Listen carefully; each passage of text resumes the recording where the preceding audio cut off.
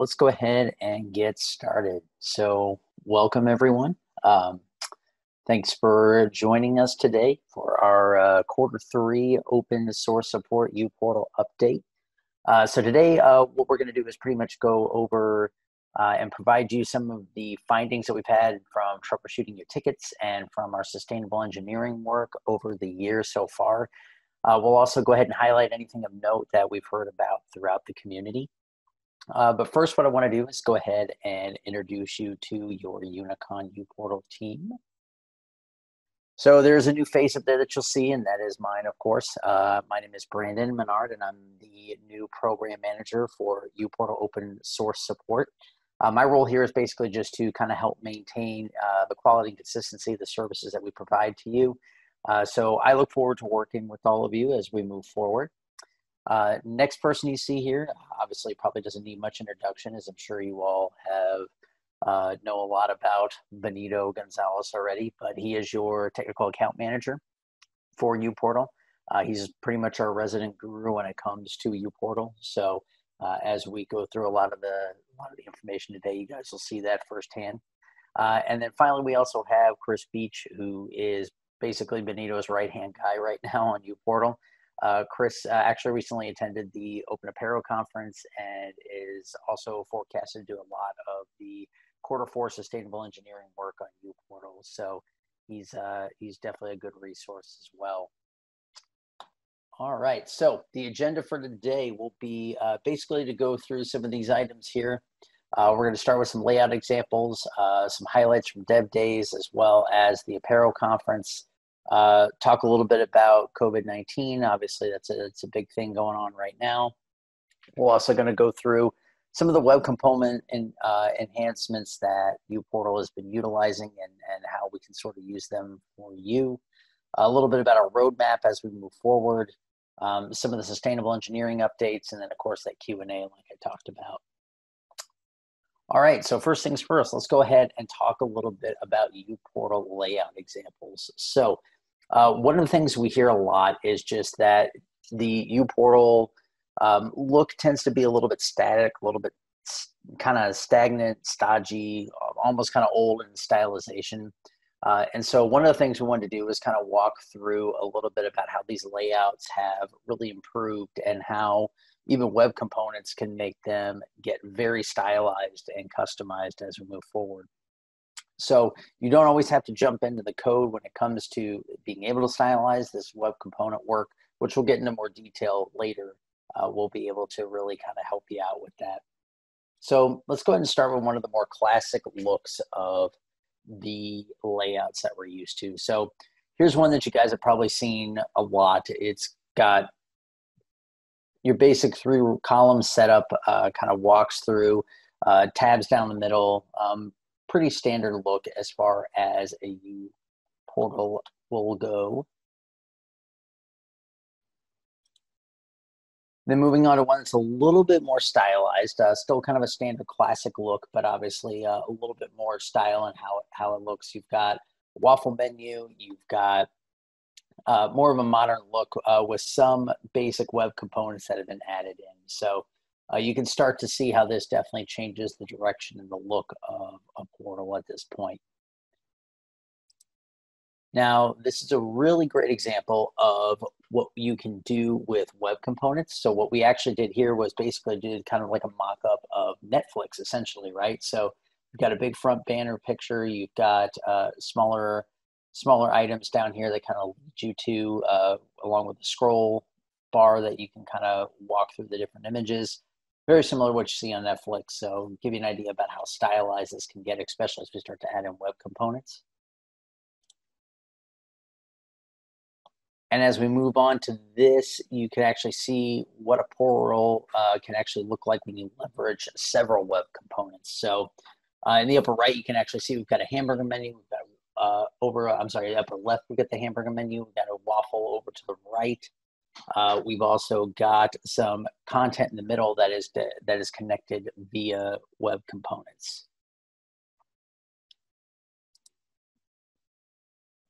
And then this one I feel like is a really kind of modern, almost kind of even in some ways kind of app style look of what you could do with building web components.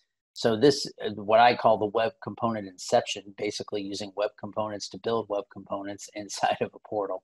So this one I feel like is kind of the kind of top tier look of adding web components into your portal. All right. And so from here, what I'm going to do is go ahead and hand it over to Benito. We'll let him talk a little bit about some of the Dev Days highlights from his time on Dev Days. Hey, good morning, afternoon, and evening, folks.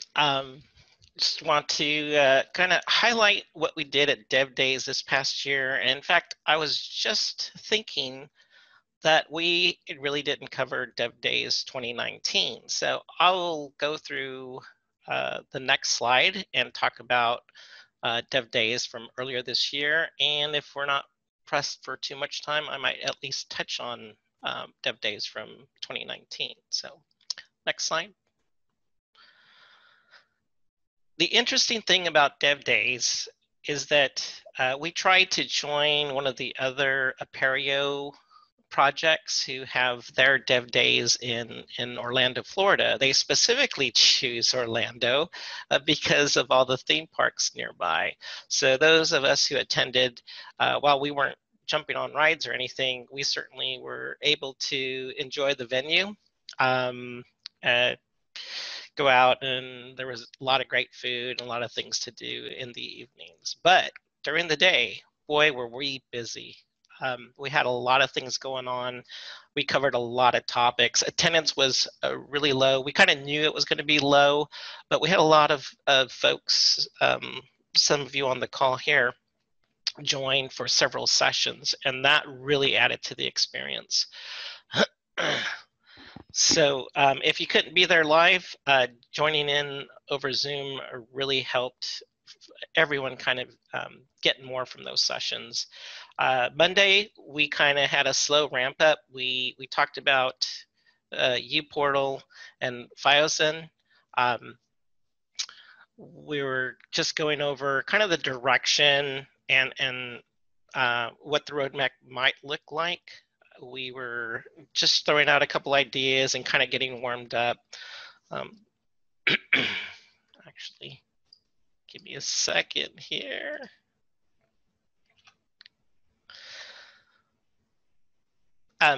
So the FiOSN topic is where we jumped into the notifications hub. So this is something that Edinburgh has contributed, is in the middle of incubating at the Apereo Foundation.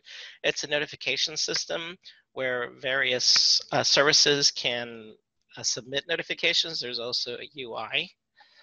And then with that notification hub, information or notifications can be sent via text, email, and also send messages into the uPortal notification system, which can be displayed in several manners. There's the default where it just shows up in the notification list, but a lot of times these are important notifications as well, such as emergency alerts. And so there are a couple of different ways to display that in the portal, such as through a banner or through a modal dialog. And Chris will touch on that when we start talking about the notification web components. Of course, web components, you're going to hear this over and over again. We kind of just really embraced web components. Well, we started with web components about two and a half years ago. We had some issues, especially around IE compatibility. But as we worked through all those things and all the pieces started falling in place, web components really took off. So we'll be focusing on that in this discussion. And the key thing here is we get a lot of flexibility. We get a lot of modern looking content, and there's no code involved. It's configuration. Sure, we might need to enhance a web component, but even when we work on web components versus portlets or server-side code, the cycle for development is fast. We can make code changes, refresh our browser, and see the changes on the web component.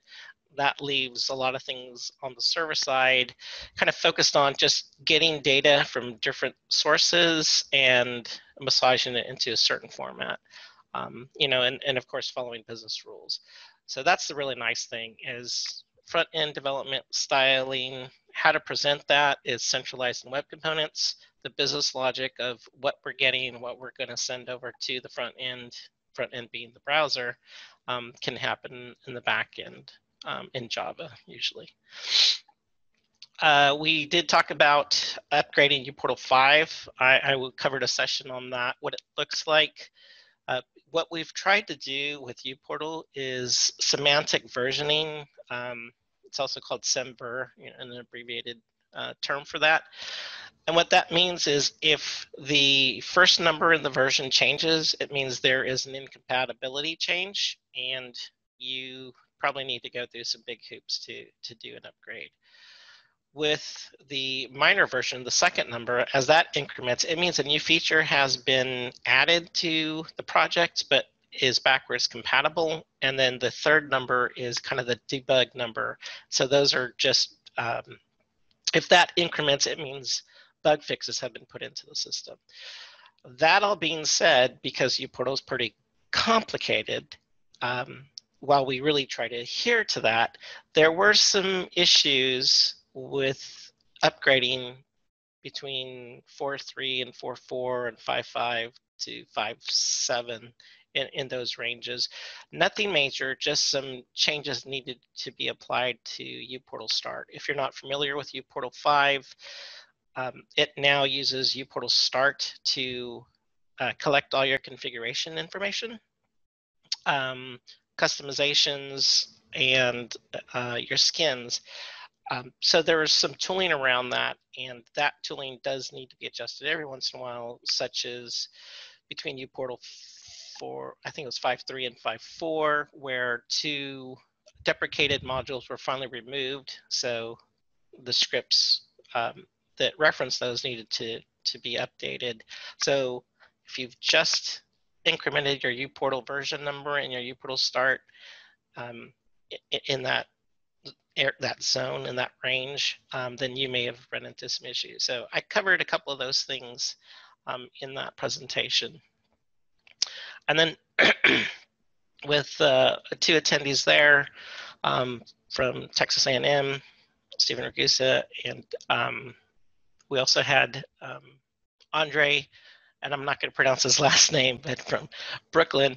And we spent a lot of time going over some of their issues, working through some of their problems with just minor bugs or configuration issues we needed to work through. So that was a nice afternoon.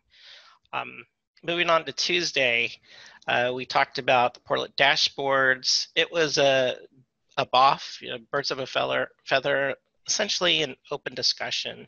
And really the thing that popped out to me was that dashboards are a very flat view for the users, where a portal can have a lot of information, lots of tabs, and a user may need to drill down and explore to find the information. A dashboard is more lightweight, and the information is more dynamic.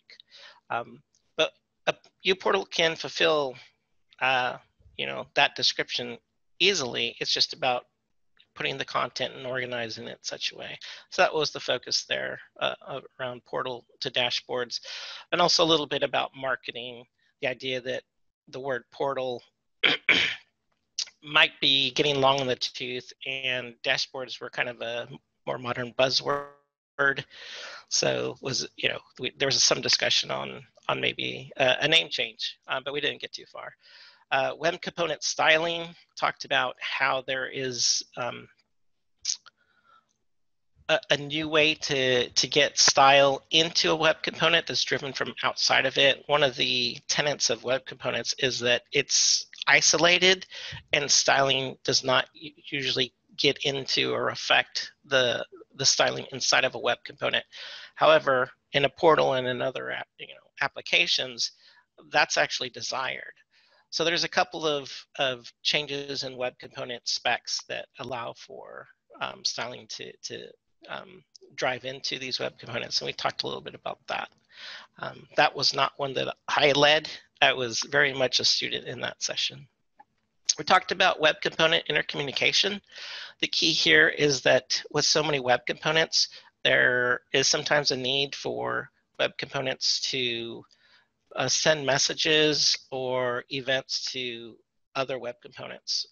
Currently, we really like Vue as the framework for our web components, although web components are available in React, Angular, and other frameworks. So kind of the focus here in this topic was that if you're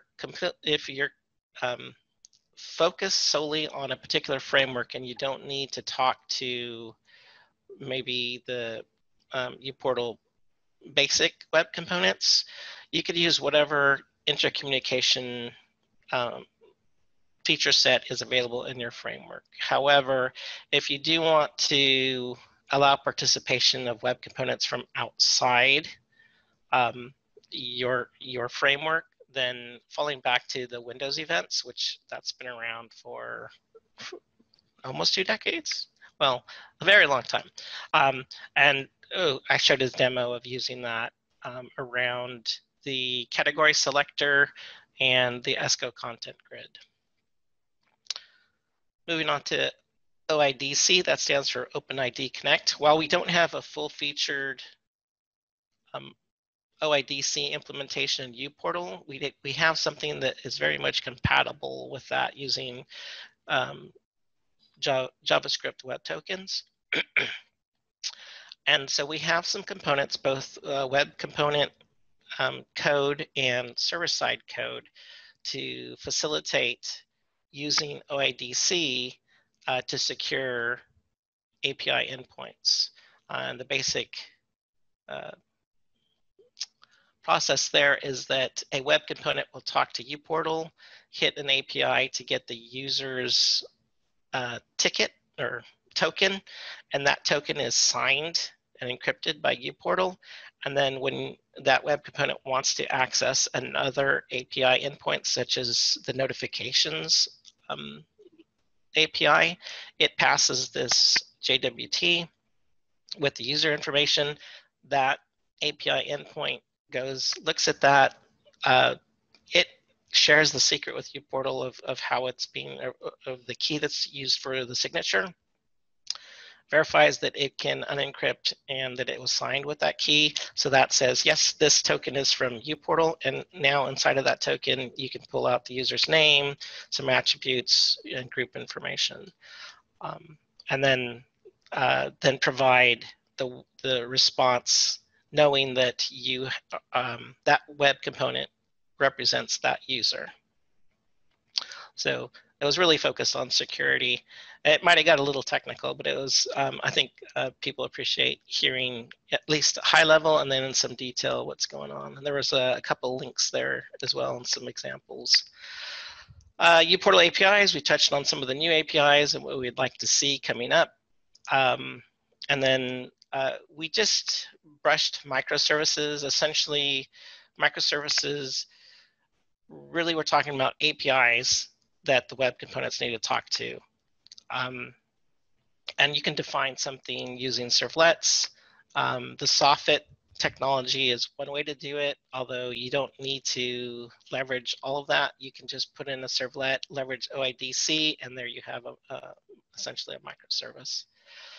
To talk about Dockerizing uPortal, the advantage there, I've seen this in a recent development effort, is that you know that the environment is set up for uPortal. It's configured exactly the same way. You can tear it down, remove that Docker image, and then come back, load it back up, and you're in the exact same environment. If there's a bug there, it's very likely, or I should say, if it's working well in your dev environment, copying that Docker image, you shouldn't see hardly any differences in test and production.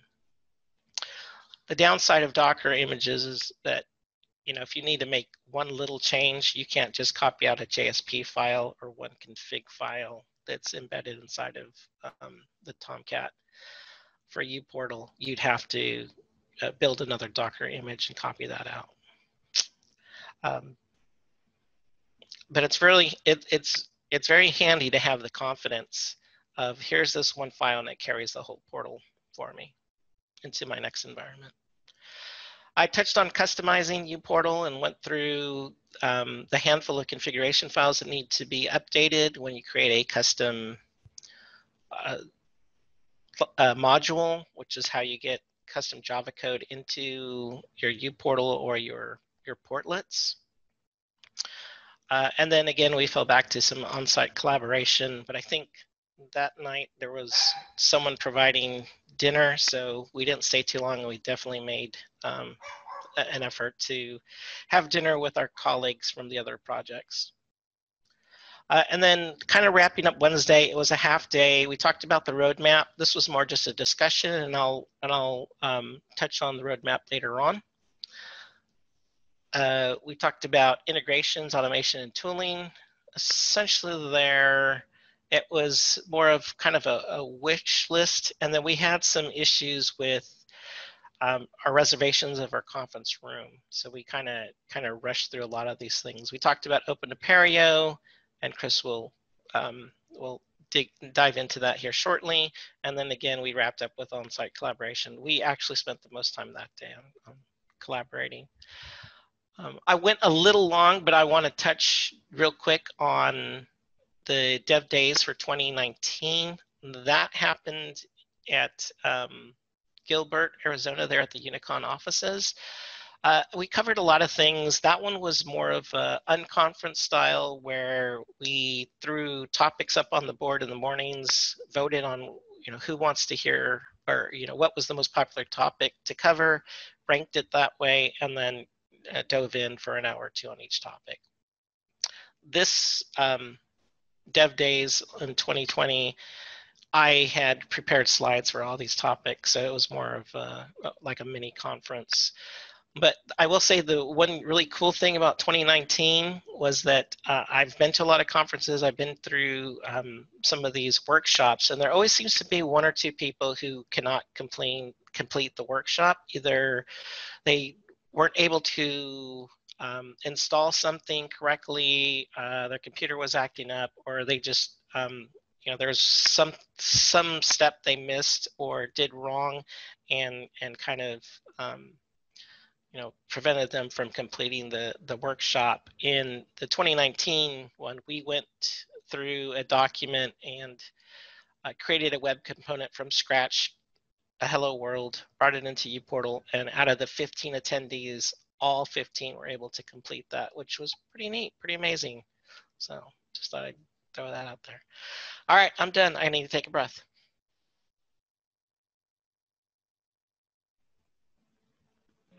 All right, thank you, Benito. So we'll go ahead and cover some highlights from the Open Apereo conference this year. Next slide, please. So we had two kind of state of the projects, two case studies, and then we had a bit of a technical discussion. So Open Apereo this year had changed the format even before the COVID-19 concerns happened. They were considering doing single track presentations, so the wider Apereo community can go ahead and get an idea of what everyone else is doing, right? Because in years past, people would kind of go on the uPortal track or the Sakai track, and they wouldn't really see a lot of other presentations. And so for the first 2 days, it was this, in the mornings, it was this single track. I kind of give an overview of what's going on in your project, a little bit of an overview of what it is and next steps. And so we had a state of uPortal, and that was a recorded session. Jim Helwig led the charge to put that together, and then there was help from Julian, Benito, and Laura. They gave a solid overview and kind of why you would want to use uPortal to the wider community. So that was good to hear and know that a lot more ears were listening than you usually had. The next and final kind of state of the application was Duncan McGruer from the University of Edinburgh jumped on and talked about FileSyn, kind of where they're at with their system and kind of what they see for the community. FileSyn is a very young application. It has some really useful features to it to be able to kind of centralize notifications. And so, you can kind of see that if you go with the eyes of, or the ears, that it is younger, but what does it have to offer? And Duncan, I thought, did a good job in kind of displaying that to the community. For our first case study, we went through the University of Edinburgh's uPortal instance. Duncan again led that and was able to talk through kind of at the business point of view, or at the business level, why they wanted uPortal, some of the difficulties they've had, lessons learned, and those kind of things. The goal was not a technical deep dive, but as someone who has never seen uPortal before, you would still be able to appreciate the discussion. Next slide, please. So in a similar vein, then Duncan also went through the FileSyn instance that they run as a case study, and then we brought in some of the community notes that we've had on FileSyn as well. So FileSyn is installed or integrated with 2 uPortal instances. It is its own application. It's its own uPortal project, but since it is currently only integrated with uPortal, that's why we've included it here, and we were touching it closely on uPortal as well. For the final presentation that talked about uPortal, it got a little more technical, but the goal was not too much into the weeds, just talking about how straightforward it can be to customize uPortal, right? If adopters' needs are really not, if you're happy with the 3-column model, that's fine, right? But you shouldn't feel concerned or stressed out about really customizing it to kind of your look and feel of your institution. So we leaned on Benito's blog post that he wrote a while back. It's a 4-part series, I believe, that kind of goes through the best practices of why things are kind of set up the way they are in uPortal with uPortal Start and how you can extend it. Some overall impressions from the conference. I feel that the online forum was challenging for community engagement, right? I mean, and that's not a huge surprise, but I saw that we had a fair number of attendees in the sessions, or in the various sessions, which I thought that was a positive thing. But then there was not a lot of discussion, not a lot of questions afterwards. And so I think just that online forum made it difficult for folks. I feel that the single track that happened Monday and Tuesday morning was a good thing. It helped people see, I understood a little bit more about what other Apereo applications did, and we were able to get a lot more eyes on uPortal and FileSyn. So if someone was out there looking for a dashboard, hopefully they're in the right place at the right time and we're able to listen in. And the other thing that we tried to do, and I felt this was, as we were going through it, was a good strategy, if you will. We were trying to decide, who's our audience going to be at Open Apereo. And so we chose to do case studies over technical discussions to work on getting folks that are either new adopters or they're just looking for a portal, interested in what other people have done. Right? We didn't go into the deep weeds on customizing a login controller or whatnot, because that's very specific, and we felt that the wide majority of people that may attend the uPortal discussions would really, frankly, not care about that at this point. They want to know what other people have done, why they did it, and some of the lessons learned. And so with our case studies, I felt that we were able to achieve that goal. Next slide, please. I'll hand it over to Benito. Cool, thanks, Chris.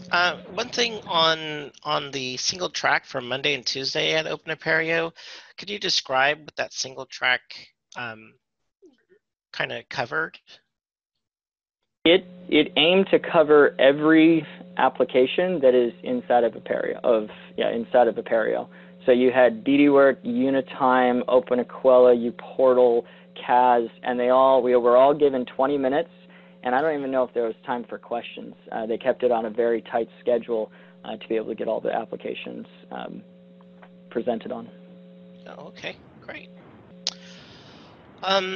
Okay, moving on to our next item, COVID-19 and uPortal. So this section, we're combining just 3 topics that have percolated up over the last several months. There was one community call on June 19th that covered this topic, and it also includes some feedback I've had from clients and community members.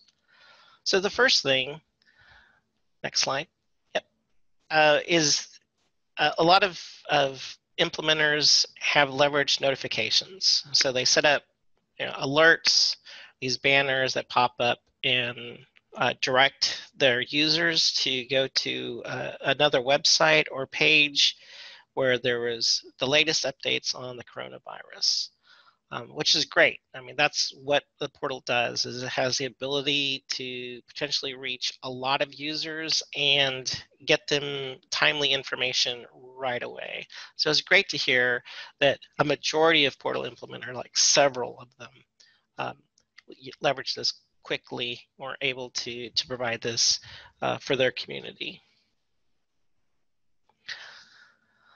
Another thing, and I heard this from Oakland, they provided some screenshots in the community call, but I've also heard from other universities and even talked to a potential client who is looking for this particular feature, not a portal, but they wanted some health screening apps.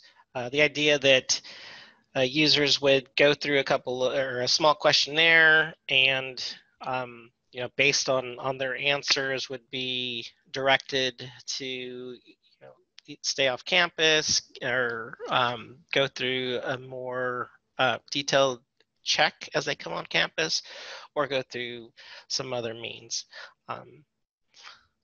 In today, today's world, it seems like just getting this kind of basic information really helps because there really is a dearth of information. So the more we know about our cohorts, the better. Next slide.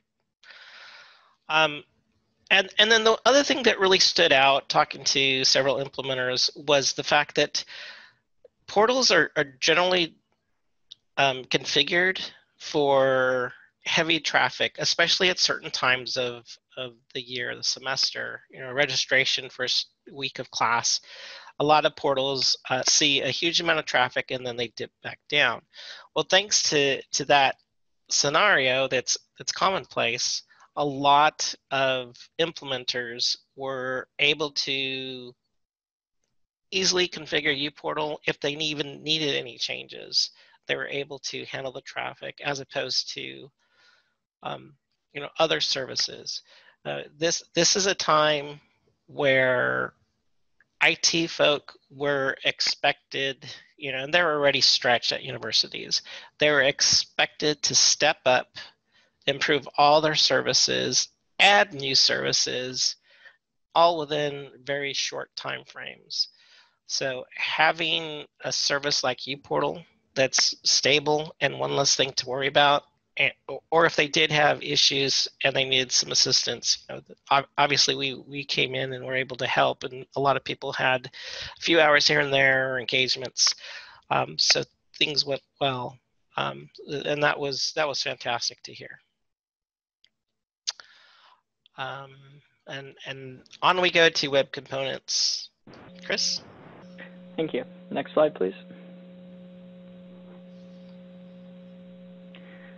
So since it's been several quarters since we had the last briefing, web components have been talked about a lot, but we wanted to kind of follow up on that, and just, if folks have not caught the vision of web components, we wanted to kind of drive that home. And hopefully you've already seen this before, and if so, then the messaging is working. But for uPortal, web components can bring essentially a modern widget library to enhance your presence in your institution. Next slide. When you're looking at saying, well, how do I create a web component? I mean, that sounds great, and I get the basic idea, but how do I go ahead and implement it? It's essentially 4 basic steps. And due to time, I won't go ahead and read through all of this. But essentially, you find your web component, or you can create it. We'll talk about the web components that are already available. You add it to your uPortal resource server. You wrap it in a simple portlet definition file, and then you add it to your layout, and you're up and running. And then you're able to leverage known working widgets that really add a lot of kind of spice, if you will, or flavor to your users in a very short amount of time. Next page.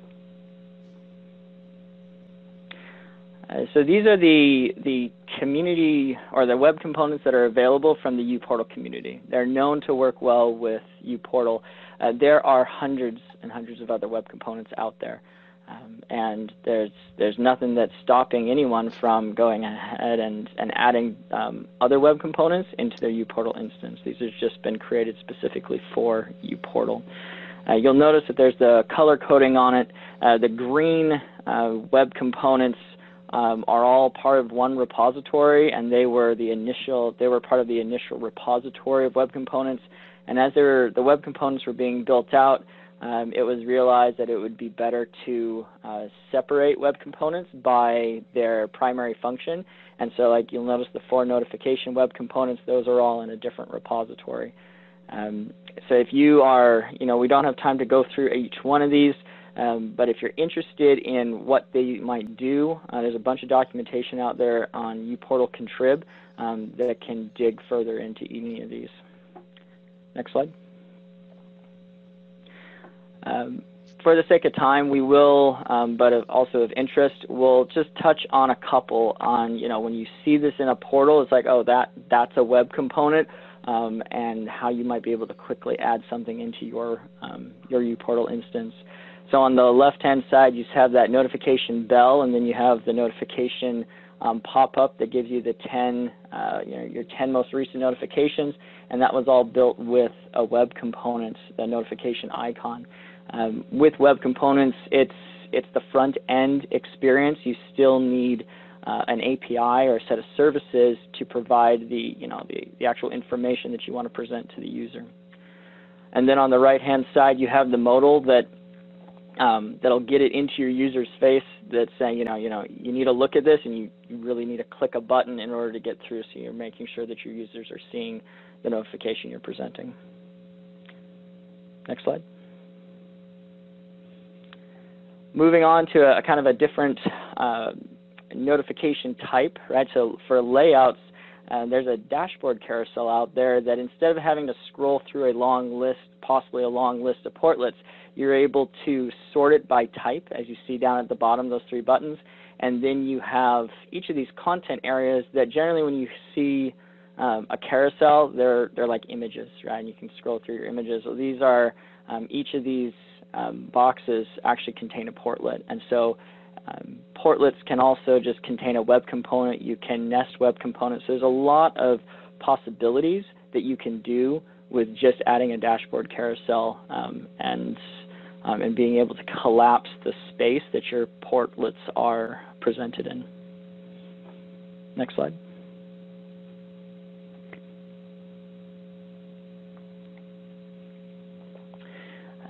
The ESCO content grid, we talked a little bit about that in the layout examples, but it adds a much cleaner look to the grid view of uPortal.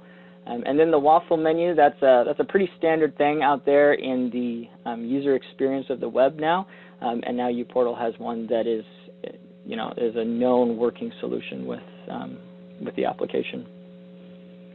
Next slide. Thank you. The last web component that we'll talk about is Form Builder. It's highly extensible. It allows dynamic input forms, right, in HTML, driven by JSON schema and backed by the Form Builder microservices. So you essentially take a JSON configuration file, and you're able to then present it to your user as validation in it. And then when you click Submit, It will create a submission record in JSON, and the FBMS service will store that in the database. And FBMS is also extensible to add a variety of filters to get some pretty crazy business logic going in there to really meet the needs that you have as an institution without having to worry about all of the kind of boilerplate coding just to get forms to be presented on the page. All right, we'll hand it over to Benito for roadmap. Sure, thanks. So we're going to cover what we have discussed since Dev Days and after the Open Apereo conference, and a little bit in the uPortal Steering Committee calls. So next slide. Kind of one of the first things that has been prioritized is the idea that we're stuck on Java 8, and that doesn't have a good image. There are other applications out there, enterprise level applications that are using even older versions of Java, but we don't want to be in that group. There are some technical issues that have come up around libraries and particular code. It's not that anything's been coded incorrectly in Portal that's causing issues. It's just tracking down all these little corner cases and making sure everything is running smoothly. uPortal code is already leveraging some of the newer features of Java 8 around streaming and some of the functional improvements, but we really want to get it up to Java 14. There's new versions of Java coming out on a regular basis, and we just want to stay current so that way we can implement some of the new features when it fits the code. Next. So kind of a second priority is updating portlets or rewriting them as web components. And there's certainly the embracing of web components, but that takes a little bit more effort. But as we review some of the portlets, of course, we've seen that dependencies are falling behind. So we need to focus on getting those dependencies up to the latest versions, and also doing a little bit of cleanup. And sometimes a lot of cleanup. Some of the front ends just really seem dated and don't meet the expectations of the modern user. They were novelty back when they were first created years and years ago, but we just really don't want to see a lot of novelty anymore. We want to see a cohesive user experience. Actually, I'm jumping into another priority, but the idea is that we're going to look at portlets, we'll clean them up dependency-wise, and look to see what needs to be rewritten as the web components. Next slide. And another important thing, those are the top three, has to do with Spring 5. We are currently running Spring 4. The Spring framework has so many modules to it. It's really allowed us to remove custom code. I remember back when uPortal had its own ground up code for accessing LDAP servers.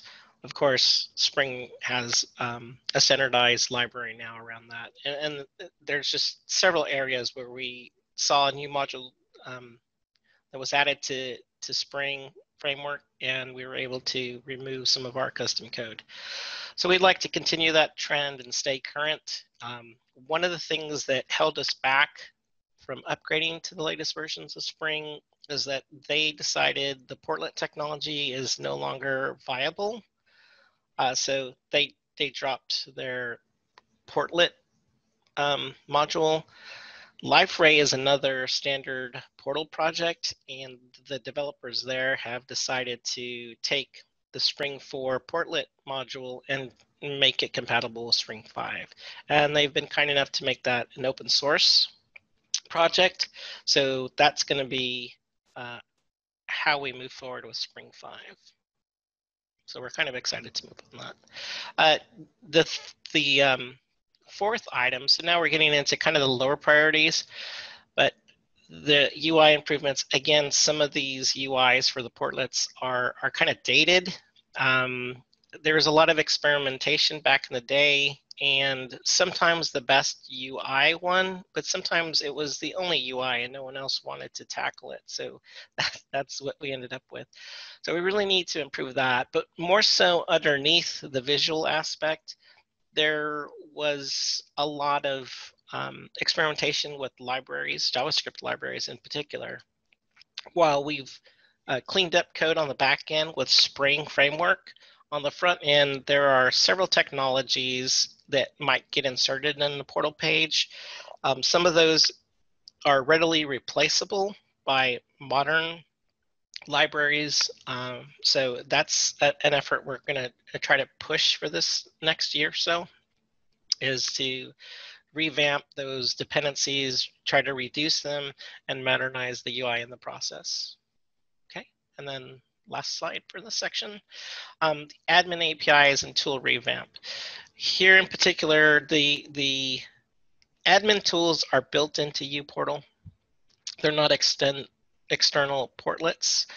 Some of them are portlets, and some of them are just JSPs with servlets behind them. But there's been requests for the admin APIs or the admin tools to be revamped so that there's APIs that they remote services may be able to do things as an admin, and also the tools themselves. Just as I pointed out in the previous slide, the UI could use some improvement. Some of them aren't bad at all. They're just different. So those will probably be secondary concerns, but there are a few, such as the groups administration portlet, that really is challenging to use. You need to know kind of the design behind the code to really leverage that, and it shouldn't be that challenging. It should be more intuitive. So that is kind of our fifth priority. I hope we get to it, but I think that might be something that would get carried over. But those are our top 5 targets for uPortal roadmap for the 2020 and 2021. All right, thank you, Benito. Next slide, please. All right, so in terms of Unicon's efforts in the past several quarters, there's a lot of smaller efforts that focused on the maintainability of the ecosystem, and so we just wanted to highlight 3 kind of topics in that area that you'll see kind of sprinkled throughout the ecosystem. Benito talked about Semver, so that's now been more widely adopted. I've been working on better documentation. There's still more to do, but the goal is that there's less digging in code when you're just trying to figure out how a feature works. And then working on maintenance. Maintenance is, maybe not flashy. It doesn't necessarily give you any UI new features, but it's important for the health of the repositories and the ecosystem. So bug fixes, dependency upgrades, and the variety of chores all just helps to make sure that uPortal stays modern and ages well. Next slide. We wanted to cover, and due to time, it's going to have to be fairly brief, but several repositories that had notable features that have been enhanced. So uPortal Start now has the ability to be Dockerized and allow compressing of the Tomcat install files, so you can launch your uPortal instance and test and prod without having to use uPortal Start directly. uPortal Start provides that strategy for localizing customizations. You're able to keep your uPortal core, your bookmarks portlet, and those code bases pristine, and just pull in releases from external repositories like every other adopter is using, and then you can go and customize it via the uPortal Start framework. We also have some JMeter performance tests. They're kind of more of a proof of concept at this point, but as they get built out, then we'll be able to do more performance testing before the end users do it for us, if you will. Also a note that when you are upgrading uPortal Start or you upgrading the modules that uPortal Start controls, you need to look at with Semver what is changing in the other dependencies. uPortal Core had 2 modules removed, but uPortal Start depended on those, and so it was, you can bump the version of uPortal and uPortal Start, but then you also had to make a change. Those are more rare, but still happen, so something for you to be aware of. For the notifications portlet, it was enhanced to also now act as a notification servlet, right? So there's a difference between portlet and servlet as listed out there. And then the notification portlet also now has OIDC support. Next slide. Simple content portlet fixed a pretty big bug with data init. It allows you now another way to handle different properties files. If you have to use the same properties file, you can now do so, but still target different environments.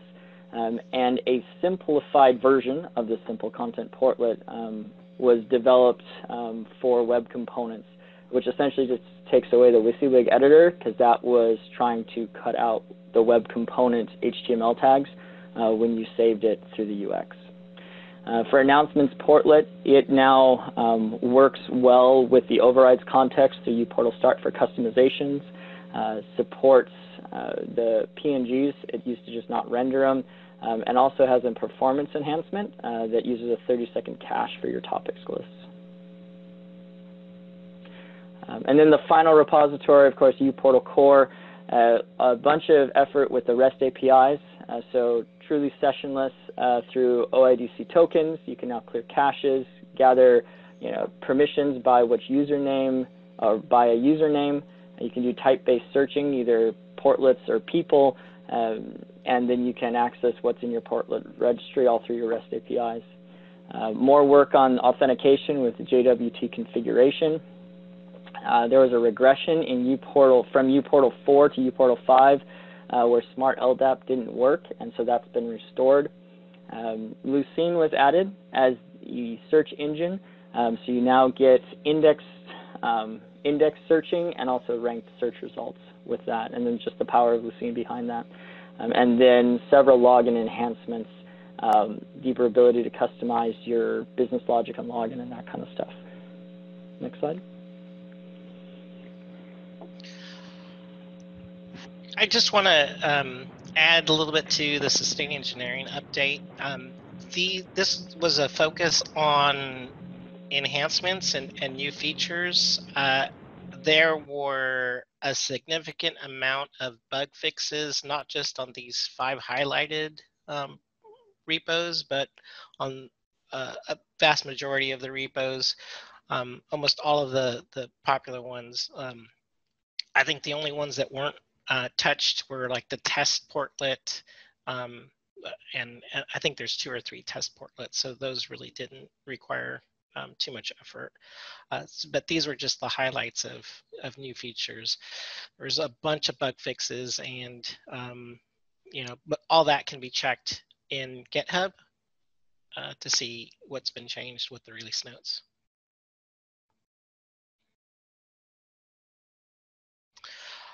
Back one more slide. Just to sum up, we just really have found web components have taken the portal to a whole new level, and the effort in uPortal 5 to break from keeping all the raw code and compile everything, that's the way uPortal 4 was, to having these binaries that you get pulled into uPortal Start, and all uPortal Start is really doing is capturing your configuration, your skins, and any customizations. Really allows for faster deployments and a brighter future. Chris, you want to add anything? Oh, I think that sums it up well. Okay. All right. Well, there was a lot of information packed into a short amount of time. So I don't know if anybody has any specific questions that they want to ask, if anything kind of popped in your head as we went along. were kind of monitoring chat, didn't see anything pop in there. So if anybody has anything that they want us to cover in the last few minutes here, feel free to go ahead and jump in.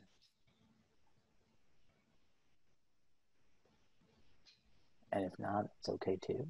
But and then just for anyone who might be watching this recording after this has been done, if you have any questions that come up after you listen to this that you'd like to address to us, feel free to go ahead and shoot us an email, as our emails are down here at the bottom of the Q&A section. So feel free to shoot us an email if you have any questions that we might be able to answer for you regarding anything that you've heard about today. Cool.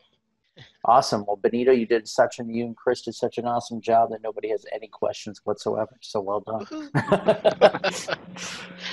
Awesome. All right. Well, thanks to everybody who jumped on today. We really appreciate you guys taking the time to get in here and listen to the information that we found that we want to present to you today. Again, if anyone has any questions, feel free to reach out, and we look forward to talking to you guys next time. Have a great day. All right. Thanks, everybody. Thanks, folks.